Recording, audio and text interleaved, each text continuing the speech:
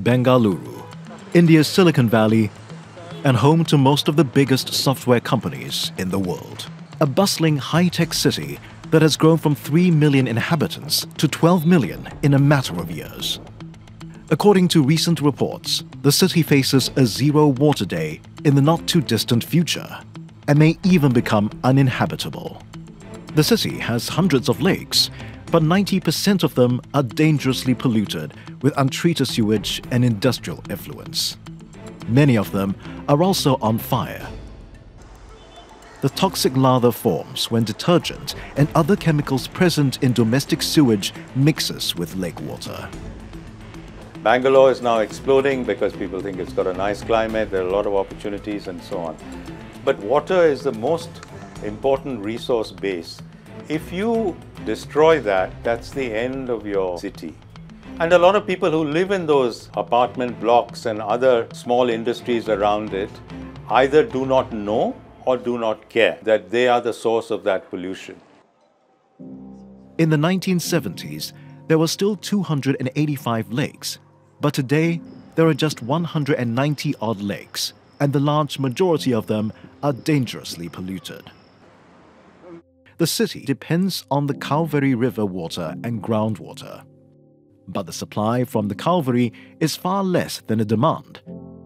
The city largely depends on groundwater that's being extracted at an exponential rate by private tanker operators. That catchment area is drying up because of soil erosion and deforestation issues. See, earlier Bangalore had some water at 400 feet.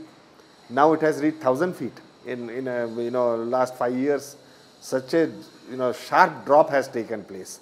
Now we will probably reach layers where we will have arsenic and other contamination in the groundwater. So we can't go endlessly deeper and deeper. They've lost a very large proportion of the lakes around Bangalore because nobody woke up in time.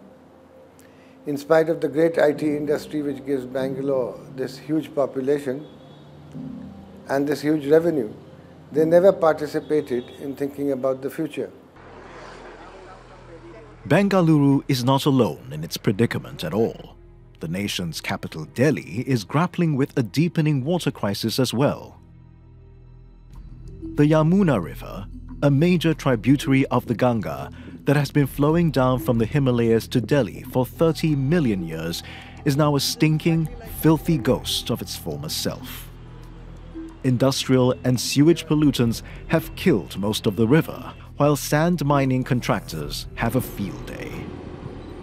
As the city keeps growing and the aquifers are drained out, the capital also faces the threat of zero water in the coming years. About 33 to 35 million people is expected to live in Delhi by 2035.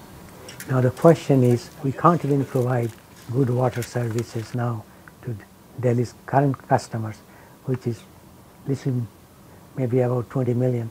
How we're going to handle 35 million only in less than 20 years.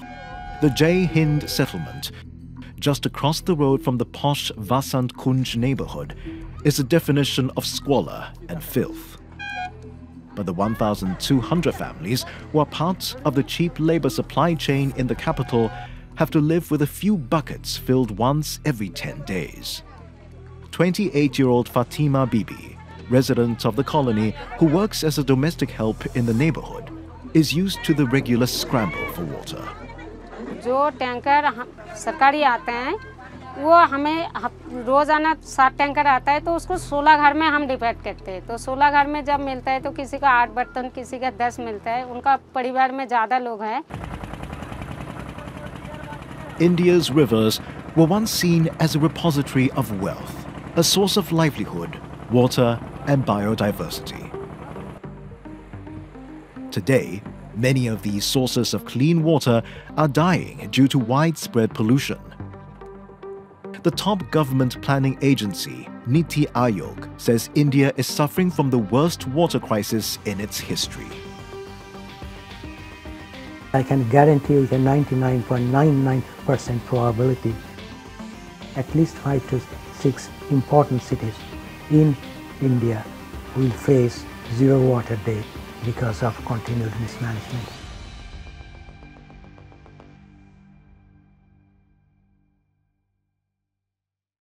Professor Soni has been studying the environment and the water systems for many years. And he found out that the floodplains of the numerous rivers in India could provide a solution that hasn't been tried out before anywhere else in the world. These floodplains, interestingly enough, which we found out much later, on an average 100 meters deep of sand. And when you do the experiment, you find that they run for thousands of kilometers. More than 1/3 of this entire volume is water. The Delhi government, with Prof. Soni's help, has already implemented a pilot project on the floodplains of the Yamuna that's supplying clean water to more than 1 million people. And he's confident that the clean water supply can last forever. We are providing perennial water year after year in a very non-invasive way from the floodplain of the river Yamuna for Delhi, for about 1 million people.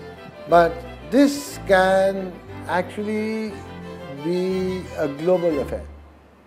Whether it is China, whether it is Iraq, the Tigris or the Euphrates, all these countries can have non-invasive schemes to deliver water to all the cities which are, let's say, something like 3 million people or 4 million people or less, sometimes even more.